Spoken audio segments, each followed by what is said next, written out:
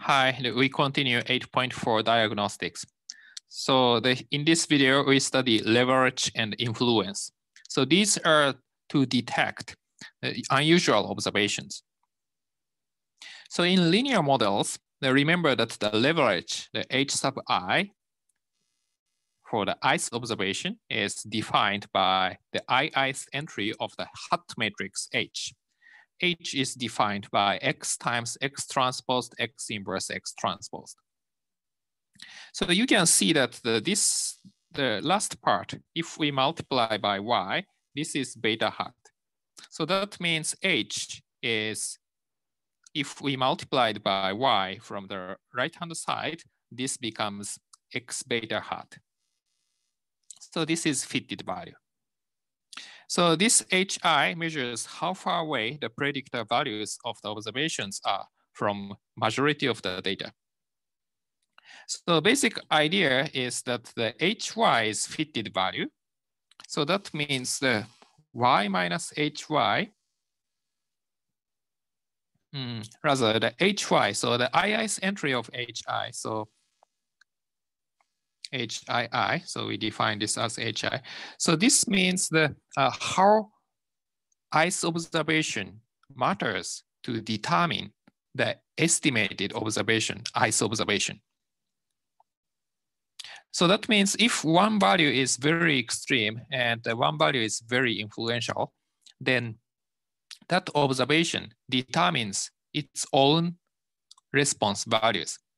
So if the one value is not extreme, then other observations can predict that response. But the one observation is very extreme, then we need that observation itself to explain the response of that observation. So that means the large HI means the HI, usually the XI, the predictor value, is far away from the majority of the data points. So it's important to determine its own fitted value for the response. So a large HI has a potential to have a large influence to the regression line. For GLM, that we need a slight modification to this formula. And actually the H is given by a similar formula, but here it involves the some matrix W. So if W is diagonal matrix, then it cancels and in total, but if the W is not, then so if W is if W is the identity matrix times some constant, then it cancels. But if not, then we have slightly different result.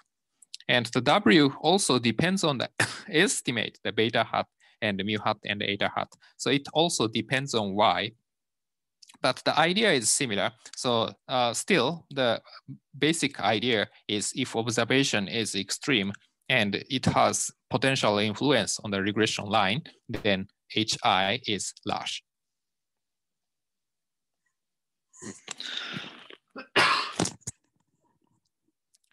So based on this HI, that we have another residual, so-called standardized residual, studentized residuals. So that is denoted as R sub SD. So this is the R, the deviance residual, divided by square root of the phi hat. So this is basically the variance parameter.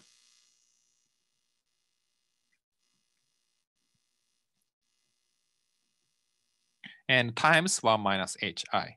So if it has large influence, then larger HI. So the standard deviation is actually smaller, and that we divide that by 1 minus HI, so that this becomes larger.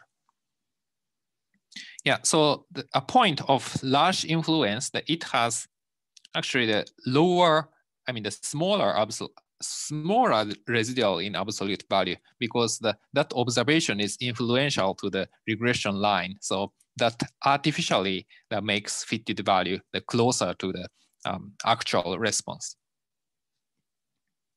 You can see if we have many observations and one is very influential, then it affects regression line. So that means the fitted value is artificially the closest to the observation. So we have to divide this by a small number so that the standardized one is large enough.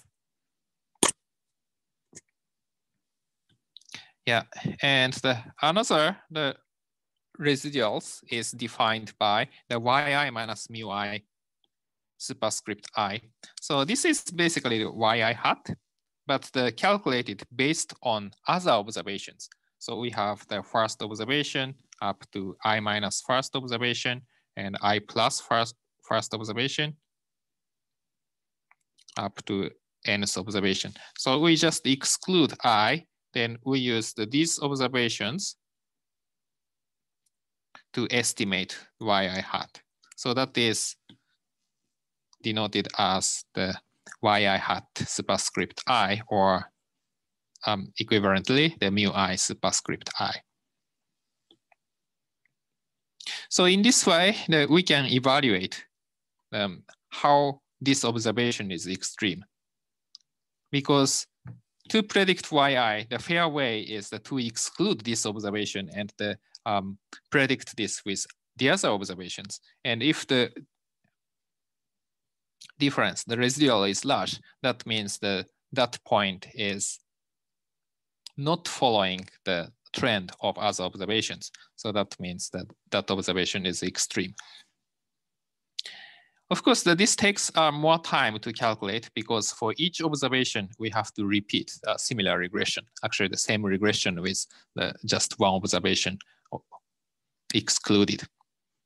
So there are some formulas to approximate this Rj sub I, and the one formula is introduced in this as this one. And studentized residuals, that means the residual follows T distribution approximately. So that's why it's studentized. Student means the T distribution. And that can be obtained by the R student of this GLM object. Then we can get these numbers. We can see that the largest residual is here. And this is the prediction for the observation with the lowest expected probability and also actual probability. Yeah, and at the end, if the probability is closer to 0 or closer to 1, before inverse link function discrepancy is large, so that we have this 30, maybe this is 2/30, then 2/30, and we have the small discrepancy. But this discrepancy is actually large in terms of this predictor values. So that's why this observation is larger. And in the middle, often these residuals are small in absolute value.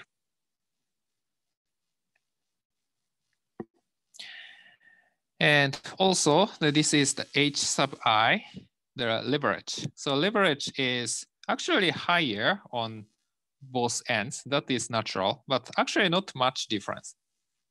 So it's pretty good in terms of HI. No observation has large leverage. So lower risk to be influenced by a specific observation. So this is the coefficient. So this is intercept, so beta 0. And estimation excludes the one observation. So for example, first line, we exclude one observation. So this is the estimation result.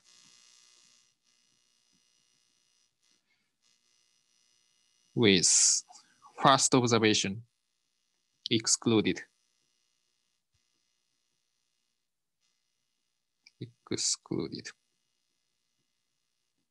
And second one is second observation excluded, and up to fifth observation excluded. And you can see,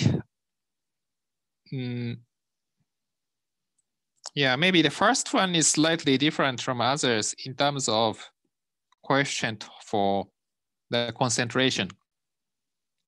So the others are pretty small value, but this is large value, 0.08.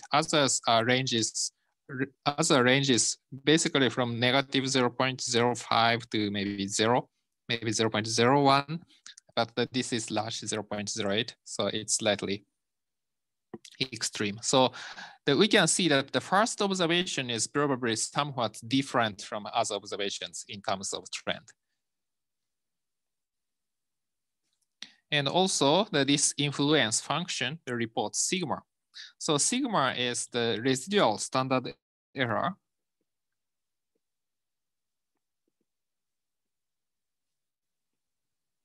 if one observation is, to be specific, ith observation is excluded from estimation.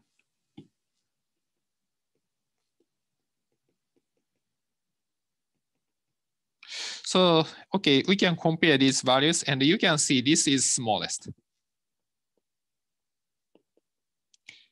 So that means if we exclude first observation, then other four observations are easy to explain with this generalized linear model.